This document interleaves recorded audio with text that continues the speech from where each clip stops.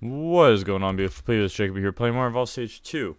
And today we're playing more Wraith gameplay.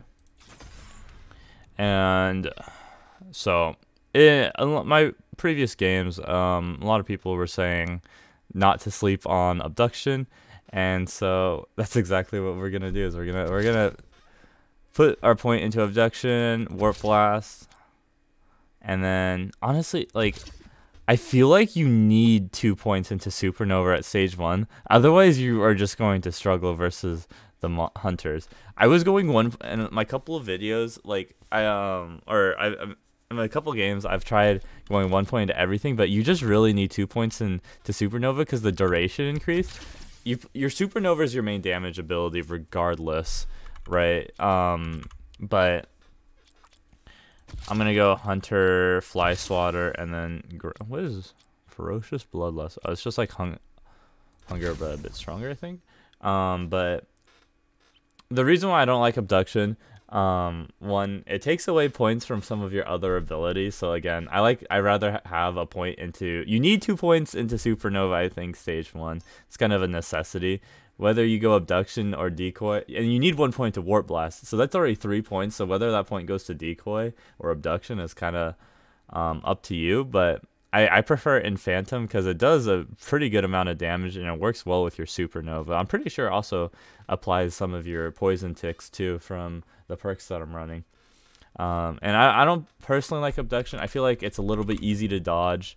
It's pretty, people can stand in front of you. There's a lot of shielding in this game too that negates the massive damage that it does.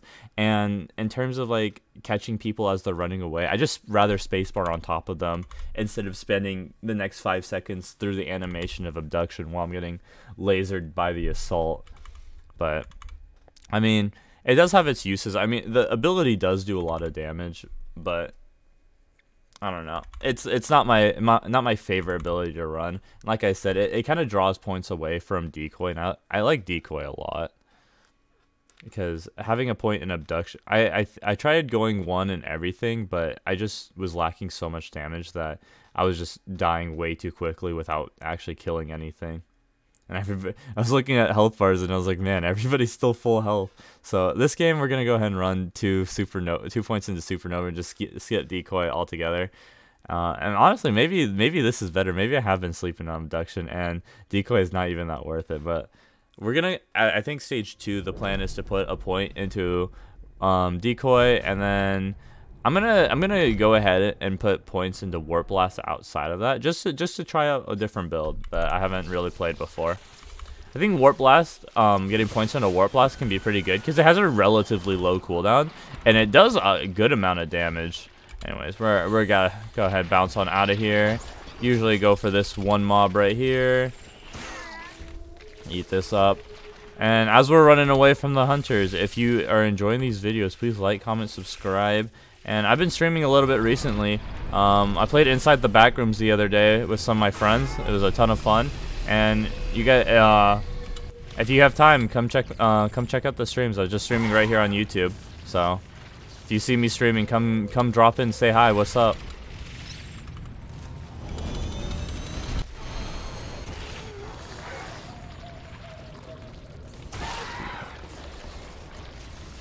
I wish I had a more, I just realized, I wish I had a more set streaming schedule where I could tell you, oh, I'll be streaming from this time to this time, but honestly, I just hit ship path again.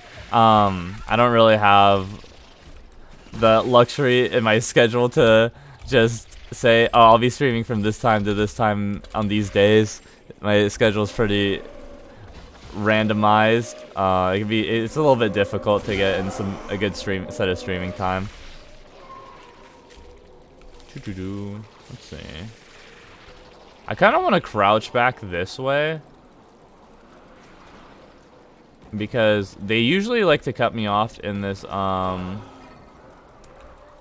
the cave, so maybe I can spacebar away this way. Yeah. So in that cave, there's only like one main exit that you can actually take, right? And so a lot of the times what hunters will do is hunters doing that will go to that exit to to block you off right away. But if you come back out the other way, like I just did, you can have a pretty good time in evading the hunters and getting a lot more distance. I feel they're probably still back at the cave. Honestly, we're gonna come back up this way. And I might get stage, because of that one play, I might get stage 2 before any contact. Oh no, not if this guy's just running from me. Please, good sir. And I'm gonna evolve right here because I'm pretty confident that they're a good distance away from me. I spent a lot of that time spacebarring away from that direction. So I'm gonna go ahead and max out Supernova now. Put a point into Phantom and then start maxing out Warp Blast just to change things up. And I'm gonna eat this for armor, but this guy is pretty far away from his team, so we're gonna just go on straight on him. And nice little abduction hit.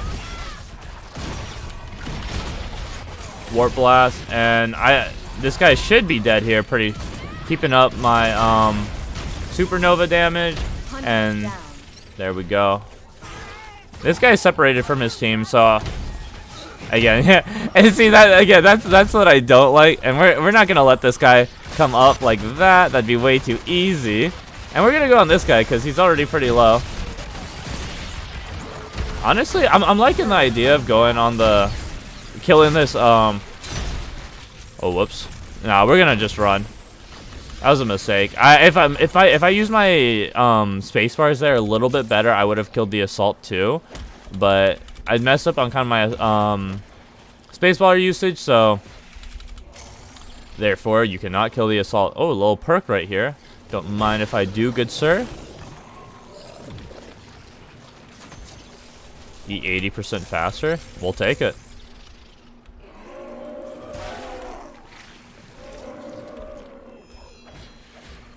And we'll go up into the caves here.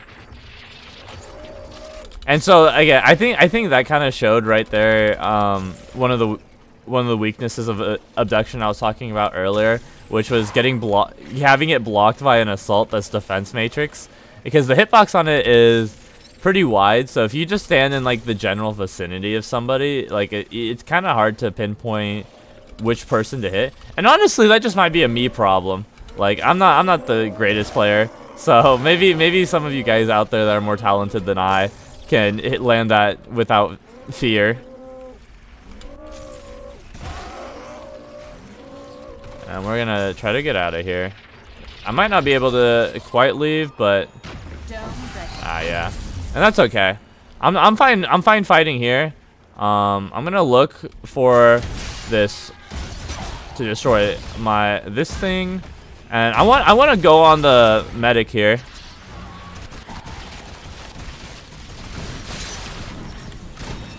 And hit him with abduction as they're trying to run. And right here. Now the medic's in a pretty tough spot, getting trapped into the corner. And there's the medic down. And the assault is looking pretty low. He's gonna open up with Supernova. And he's pretty low.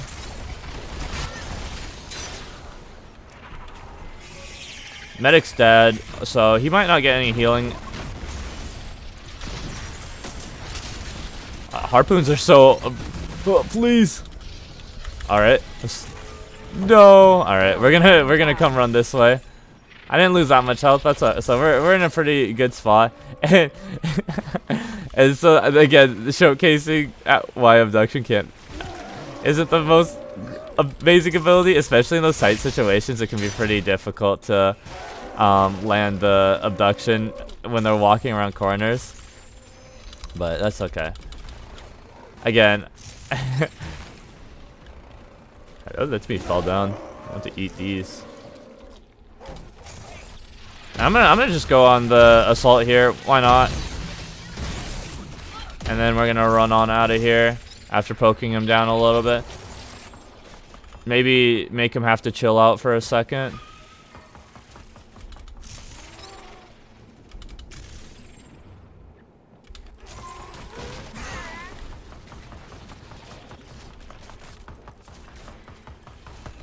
Nah, I was thinking about fighting it, but I don't have as much shield as I'd like to have. And I think I've talked about this idea before of taking fights when the hunters don't have any, or the dome is on cooldown, and the reason for that is it charges up your evolutions, and you can leave the fight whenever you want.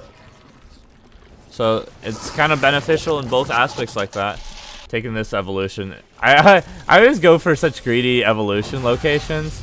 Monster trapped. Well, the medic over here is quite low, so let's go ahead and hop on over here. Destroying that. Warp blast here.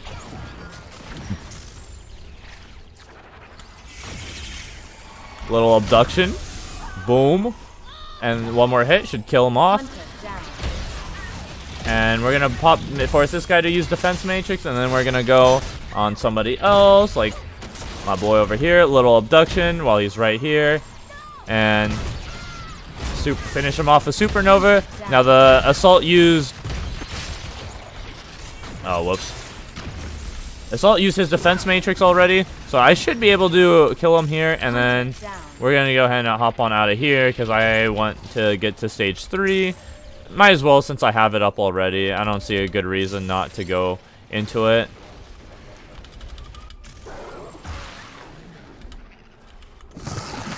I'm gonna just evolve right here because they're gonna be spending some time waiting for people in the dropship, rezzing some people, and I'm gonna upgrade warp blast, and then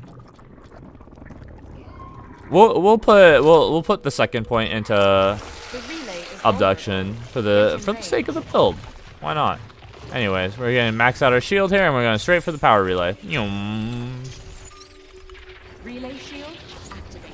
Oh, and these two are caught out right here, so might as well catch them on their way over to the power relay. Nice little abduction grab there. And we should be able to kill the assault here, even through defense matrix. I'm just gonna stay on him because it should. Yeah, it came off cooldown. I'm gonna destroy the shield barrier thing, and that's him gone. Gonna go for the guy that has 2 strikes already, and 1 abduction should kill him off. And I'm gonna just kill this guy next because he's right here. Actually, we'll go on the medic. I don't want the medic rezzing anybody. Huge abduction. That was a pretty. I don't want them to res the assault here. The medic should be pretty close to dead here. Oh no, I should not let this guy res, but that's okay. We're gonna pop my decoy, warp blast, and that should be him dead. Lennox coming in, I think, and then after I hit the abduction here, and then 1 more hit, and that's the end of his life. I don't know. Tell me guys what you guys think in the comments. Abduction, not the worst ability in the game.